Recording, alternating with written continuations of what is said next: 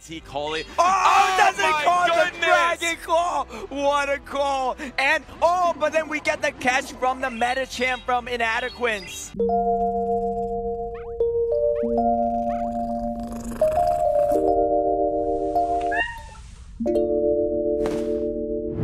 Hey everyone, we are back with another Caleb's Pro Tips series video. If you haven't seen my other Caleb's Pro Tips series videos, I will link them down below. I also have a playlist holding all the videos in the series, so be sure to check those out too if you find this very helpful. And today we're going to talk about charge attack priority.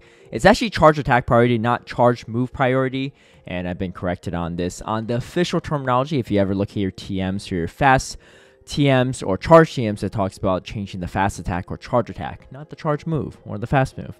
So the new acronym is actually CAP, C-A-P. It's the same thing as what CMP or charge move priority is. For those that don't know, it's essentially when your two Pokemon on both sides are throwing the charge move or charge attack, I should say, at the same exact time, and it triggers a simultaneous charge attack. In these situations, the Pokemon with higher attack stats will get their move off first, and this is not 0 through 15 in terms of your attack IVs. It's specifically the specific attack value for your Pokemon. I'll create a later video more on specifically this attack value and determining which Pokemon wins charge attack priority over the other.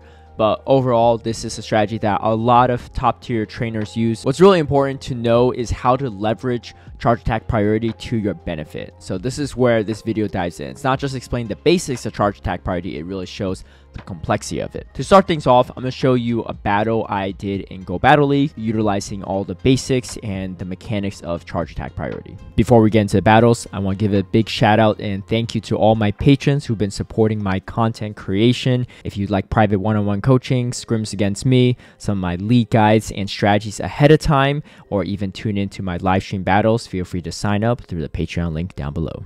So looking at this specific battle, it was in Ultra League. I'm going to play it on regular speed so we can really dive into the nitty gritty details of this specific matchup. So Shadow Nidoqueen into Tentacruel.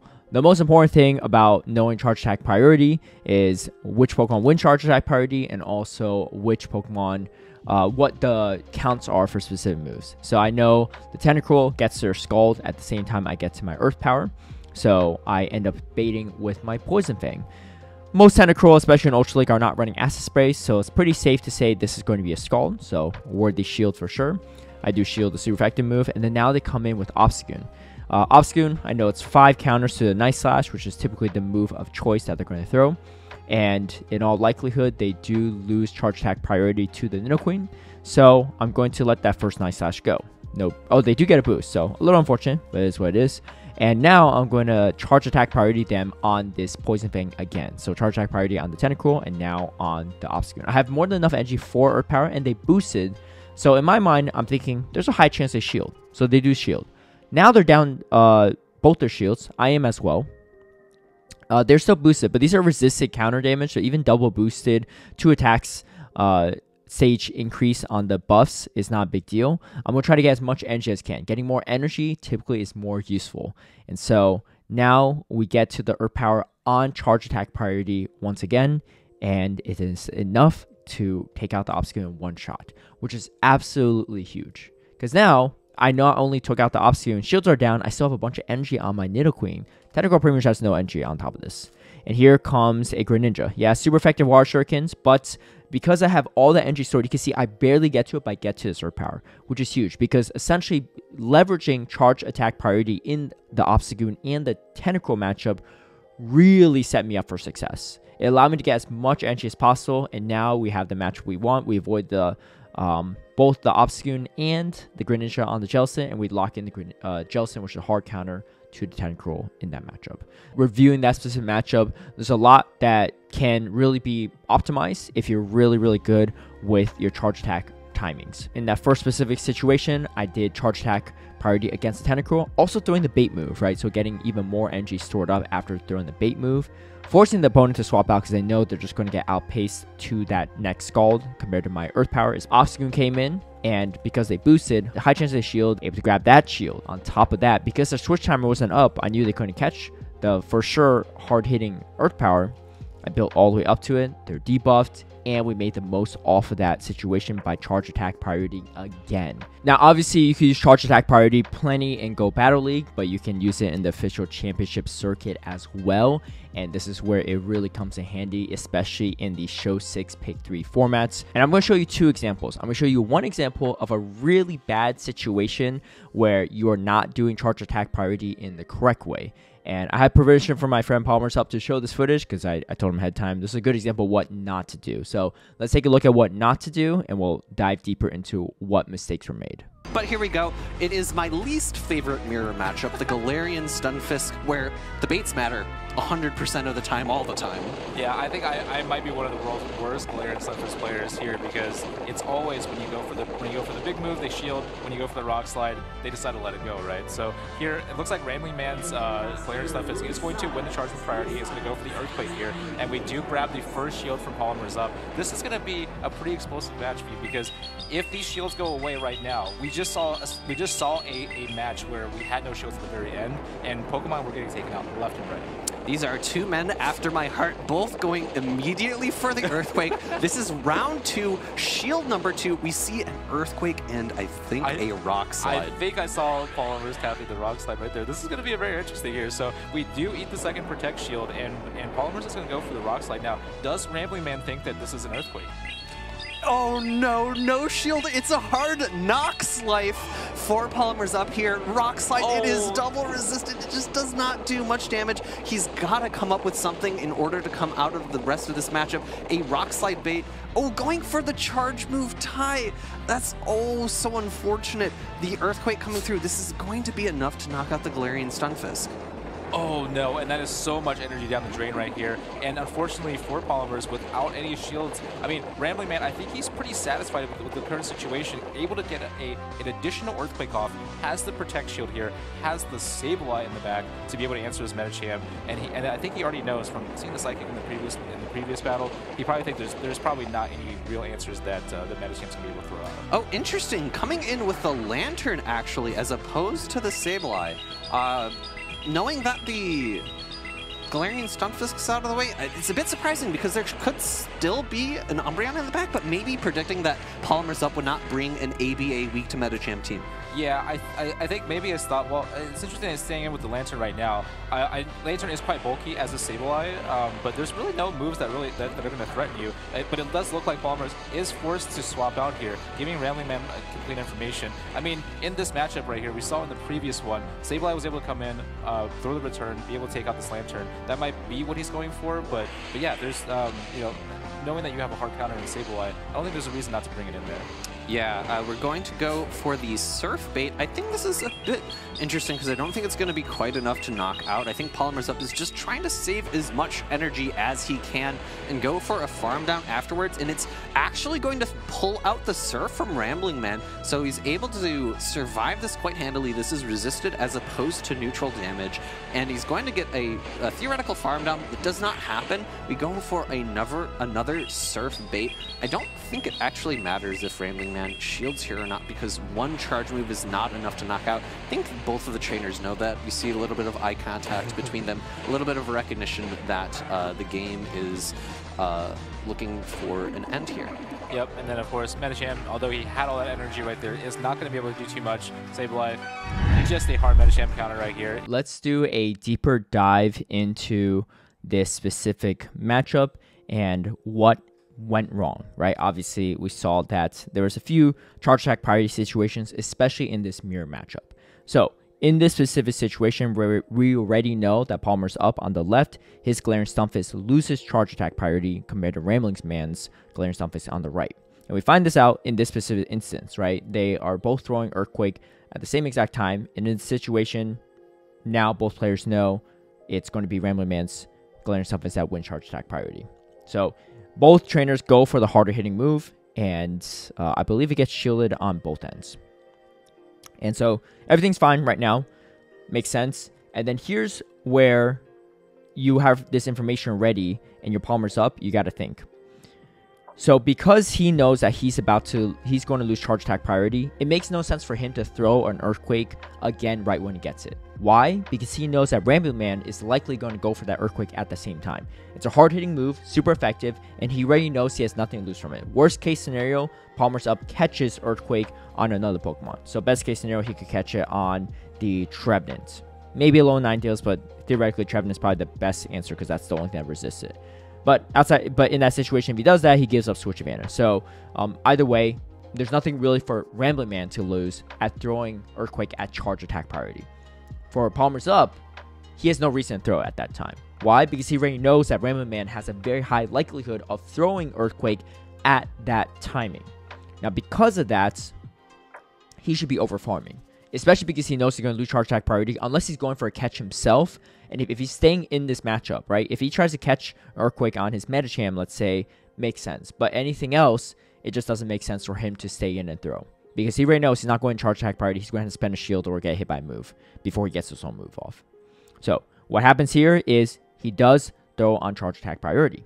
Now he's actually going for the rock side bait. Rambling Man, it makes sense for him to go for the Earthquake. Why?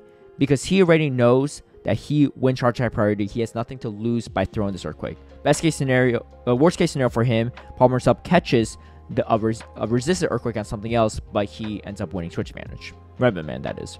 Palmer's Up goes for the bait. And in this situation, it's a really great play by Rambling Man. He doesn't shield. Why? He already got 2 shields out of Palmer's Up. He's in a good spot. And there's really, like, even if he gets hit by Earthquake, he's already up a shield. And Palmer's Up has 0 shields left. And looking at the backside of Palmer's Up, shield's completely down. It's not necessarily Rambling Man will win the game for sure, but he does have like at least even footing because he has a shield advantage, but could be a good situation depending on what Palmer's has in the back.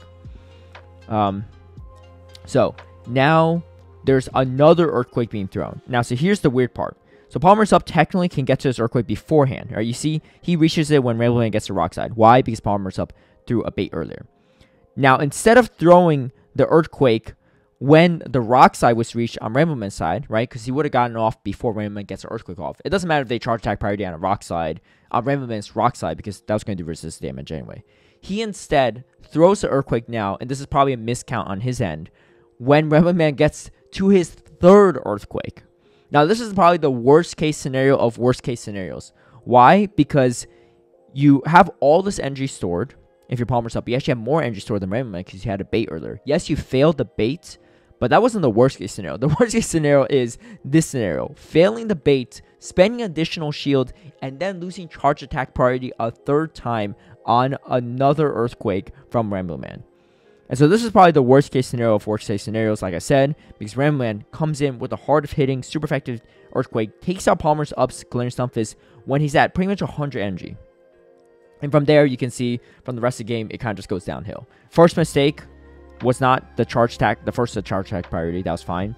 The first mistake was charge attack priority on the second one. Because first and foremost, Palmer's Up shouldn't have done that move. Even if he was going for a rock side bait, he should have thrown that bait after the fact if he really wanted to, right? But he should come away with extra energy. Because if he went for the Earthquake in this situation, it's still not the most ideal situation for him because he could have left with way more energy. He doesn't need to throw that Earthquake right away because he already knows he's not getting off first. He might as well take a few more Mudshot damage just to get his own Mudshot energy because Mudshot's not really doing anything in this mirror matchup. So first mistake is throwing on charge attack priority yet again. The baits, it's, you know, depends on your own playstyle if you think the bait's worthy or not. But yeah, so that's just a really good call by Rambling Man not to shield the baits. And of course, the second and probably the worst mistake is going over the amount of energy he needed to get to Earthquake and throwing yet again on charge attack priority. What Palmer's Up could have done to maybe come back from the situation is throw this Earthquake when Rambling Man is 1 Mudshot away from his own. Because he knows it's not going to charge attack priority anyway, so there's no need to throw when Rambling Man gets to his own Earthquake. But if you throw one before Rambling Man's Earthquake, you make the most of the situation. You got to grab Rambling Man's final shield, and he gets his own Earthquake off, or you take Rambling Man out, and you still maximize the amount of energy you can have for yourself. Because if he throws at the very last second, he at least has some residual Mudshot. But as you can see, he went way too over, and that's pretty much the game from there.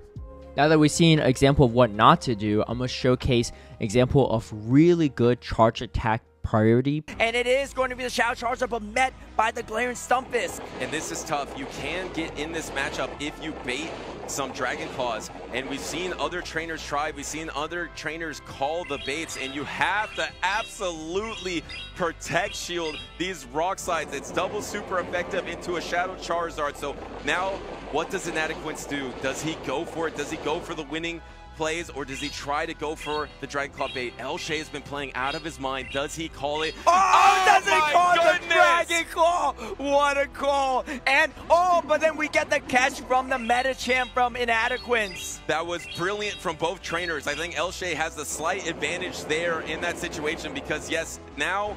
but this does bait out the knockdown. This is pretty smart from Inadequence, swapping out the Metachamp to ensure the knockdown matchup, so his Shadow Venusaur is a lot safer down the stretch.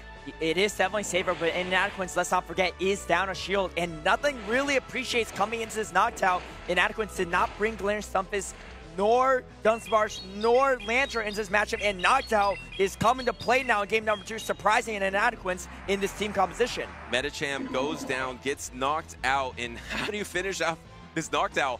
Inadequence is holding his head because he has 2 shadow types in the back, and he doesn't want to soak any of this energy. He throws on charge attack priority, once again baiting with the Dragon Claw, and if Elshay calls this once again, he might endure.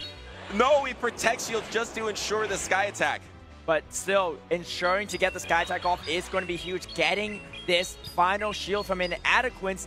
This Galarian Stunfisk looks really good in the back end, especially down shields. And here it comes in. Charizard trying to get to that Blast Burn, is going to throw this time to make the shield. And Elshay making the correct shield call, recognizing that this Galarian Stunfisk has so much play, especially because Metachamp is already taken out. Galarian Stunfisk has played into everything. Elshay is good. He always knows how to make the right plays here, even with 5 Pokemon. Getting to this Earthquake, I don't think this Earthquake does knock out, but this Galarian Stunfisk is loaded on energy. The Earthquake is going to land into the Shadow Venusaur. The Shadow Venusaur endures, can get to the Frenzy Plant, but looks like Elshay is not tapping, is trying to leave the Venusaur with health to try to get some energy advantage. So we saw the undercharge in game number 1, and then the pause and tapping game number 2. Yeah, I like this play from Elshay because the Charizard is going to take out the Metachamp if it doesn't have energy. You can tank a Frenzy Plant, no problem. You want as much energy as possible on this Metachamp. Metachamp is going to come in. Wow. Gets the counter down before the Frenzy Plant's even reached.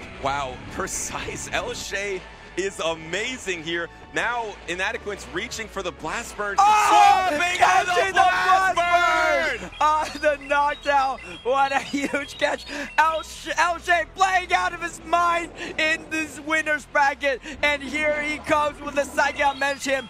2-0 against Inadequence with only 5 Pokemon. Ridiculous plays from Elshay to take this series 2-0 to move on into the winner's semis. The face was dodged. A deeper analysis into this matchup, right? 2 world's competitors, very, very strong battlers, and we can see how complex the mind games can go. So right here, you can see Elshay throws this first Rock Slide. And he throws this Rock Slide when Inadequence is 1 away from that Blast Burn. Why? Because now he knows that he's not going to charge attack priority. So he makes the most out of the situation. He also throws Rock Slide after 6 Mudshots instead of 5. Not only to maximize the amount of energy he can hold on to before throwing it, but also because he knows that Inadequence knows Galarian Stunfisk takes only 5 Mudshots to get to Rock Slide. In that situation, if Inadequence want to try to catch the Rock Slide instead with something else, it makes it harder to predict when Elshay is going to throw. If he throws right when he gets the Rock Slide, then Inadequence can catch that Rock Slide on, let's say, a Metachamp or resist it right away. But because Elshay is throwing not at maybe the, exact timing when he gets that Rock Slide, it makes it a little bit hard to predict, right? So already thinking right off the bat on the first charge move in a situation where he's trying to maximize. In this situation too, you can see Inadequence actually does something similar. So he throws a Dragon Claw bait, right? He has enough for Blast Burn. But if you look very carefully, similar to what Elshay did, he threw right before Elshay got to the Rock Slide. So let's just rewind it real quick so you can see it. You can see he throws right before the Rock Slide's reach. So this is not charge attack priority. Again, obviously this video on charge attack priority. So why is this really important? Because you have to understand charge attack priority to know why they're doing what they're doing. Inadequance is going to throw before charge attack priority. And you're thinking, okay, he is running a Shadow Charizard. Why wouldn't you throw on charge attack priority? You're going to win over Galarian Stunfisk.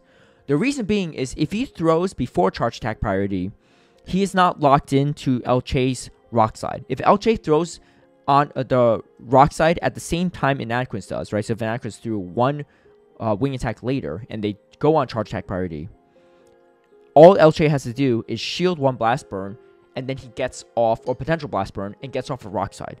Another move that Inadequance has a shield. Because after that, at that point in time, Inadequance will be down 2 shields right off the bat. But instead, Inadequance throws this Dragon Claw, a very smart decision before charge attack priority's up. And the reason being, and you can see right here is why. So obviously LCH makes an incredible call, chooses not to shield. But Inadequance knows that he's at the Rock Slide now. And if he stays in for another move, he just gets taken out. So he actually makes the incredible play of catching the move on the Medicham. Had he thrown on charge attack priority the previous Dragon Claw against Galarian Stunfisk, he can't do that, right? Because he's stuck into that Rock Slide. But because he threw it right before, he knew that LCH had not pressed the Rock Slide yet. He would have to press it on the next turn. So because of that, he ends up catching the resisted Rock Slide on his Medicham. So fantastic counterplay by Inadequance after the no shield call from LCH. And looking specifically here, you can see LCH throws this Sky Attack right before Inadequance gets to Ice Punch. I think he was pretty much at 100 energy at that point too, but he throws it to avoid any charge attack priority situations. Sometimes Knocked Out can win charge attack priority, I guess, but for the most part, Medicham is going to win that situation. So you don't really want to gamble. And so in this situation, it's kind of interesting. So LCH goes for another wing attack, right? And possibly it's because he wasn't sure what was coming in. He didn't want to go for a catch. I don't know. So that's a kind of a trigger situation. But Inadequance threw another wing attack before getting to the Blast Burn. So sometimes these situations happen where you see two trainers, both super experienced, kind of trying to predict each other's catches, right? At this point, you know both of them know their counts. There's been catches already. Timer's not really up, though. So I guess LCH in this specific situation, if we want to be really nitpicky, could just throw the Sky Attack before Inadequance gets to the Blast Burn. Dragon Claw probably would. It's close to KOing, but I don't think it does. So LCH could have just thrown that. But both opt to go for a one additional wing attack for whatever reason, and then Inadequance throws before this Sky Attack is thrown, which is interesting play. But he does get a shield from LCH, which is pretty nice. So gets another shield from LCH, and you can see LCH is going to charge attack priority on the Sky Attack. And in this situation, Inadequance has to burn his final shield because he has, if he needs to run the back, and that's going to just do way too much damage to a Charizard. And now LCH comes in with a Galarian Stunfisk. He does have the energy ready, or he does have a shield ready, so he's going to shield up right away because he knows he gets the Rock Slide before Inadequance gets to another Blast Burn, even if he went for the Dragon Claw bait. And this situation, I believe the Venusaur comes out, and we get an Earthquake thrown. This Earthquake's thrown at this timing really because LCH is already at 100 energy. I guess he could have thrown a little bit more much out, but just makes no sense to go for any additional ones. That's a hard-hitting move. Pretty solid. And you see, this is actually a very advanced technique as well. Both trainers choosing not to do much because LCH did not want... he wanted to be able to farm more health off of Inadequance's Venusaur. So that's why he chose not to throw as many mud shots, even though he could have. Because in this situation, he wants more energy on the Medicham. And so here, he's going to wait out his timer, and then so that he can make a catch later, he gets the counter through, right before Inadequance gets to a Frenzy Plant. So he gets some farm, and on top of that, avoids the Frenzy Plant. And this is a very huge play. And you can see it's obviously a really great catch, but here's what's important to know. If you look at the energy on Inadequance's side, he's already at the Blast Burn, right here. But he doesn't throw. Why? Because he decides to throw when LCH gets to the Psychic. Psychics are going to be a way harder hitting move. There's a small chance he survives the Ice Punch, but he purposely tries to maximize the energy he can get, because he wants some extra energy for this knockdown in the back. Now here's the ridiculous play from LCH. Is instead of swapping when Inadequance had the Blast Burn, he decides to swap when he gets to the Psychic. Why that's a really incredible play is because Elche is capitalizing on the fact that Inadequence knows that Inadequence knows his own counts and knows that Inadequence is going to try to maximize on that situation. So this is where the mind games of charge attack priority really comes in. When you have two very skilled players that both know each other and both know that their respective opponents know their move counts and charge attack priority and how all that works, there's a lot of respect shown to each side. But because of that, you can also take advantage of the fact that you know your opponent is very knowledgeable and also knows the same mechanics that you do. And so because of that, Elche is gambling on the fact that Inadequence is going to throw this Blast Burn when he gets to the Psychic, rather than when he gets to an Ice Punch. Now, if you think about it this way, if Inadequence did not throw, right, the Blast Burn when he got to the Psychic, then, you know, then he just farms up extra energy against the Noctowl, throws a Dragon Claw, then throws a Blast Burn, takes out the Medicham on charge attack priority. But Elche knows that that's the play he's going to make, because if he doesn't make the play, he throws a Psychic and it's game over too. So there's a lot of mind games. The winning condition for Inadequence in this scenario is actually not throwing the Blast Burn when the Medicham got to Psychic, because he knows that Elche knows that that he's going to try to optimize as much energy as possible. And so at that point, there's so many mind games going on. You just have to predict at what level your opponent is. But this example is a really great example where it shows that two very talented trainers can really capitalize on charge attack priority, its principles, and really how to make the most of it. In this really good example of charge attack priority, there's a lot of very deep understanding of how the game works and all the counts from both players, really. And so even though Inadequence lost that specific battle, he also employed a lot of really good strategies in that specific matchup to showcase his understanding of the concept and how to leverage it to his own benefit. And a lot of Elche's success really relied on him expecting Inadequence to know his counts and charge attack priority mechanics on top of it. And so really sometimes it's about knowing the opposing player and playing to their skill level. Overall, charge attack priority is more than just knowing the counts of your moves. It's really understanding the various layers behind it and when it's important to go for it, when it's not to, and when to throw before charge attack priority even happens, etc, etc. And really, the better you get at it and the better your opponent gets at it, the better the mind games are, and that's what makes Pokemon Go really exciting. Thank you all for watching. If you liked this video and found it helpful, please give it a like and share, especially to those that also are struggling with charge attack priority or understanding some of the deeper concepts behind it. For more content like this, be sure to subscribe, hit that notification bell to get alerted right when I post a new video, and I'll catch you all next time.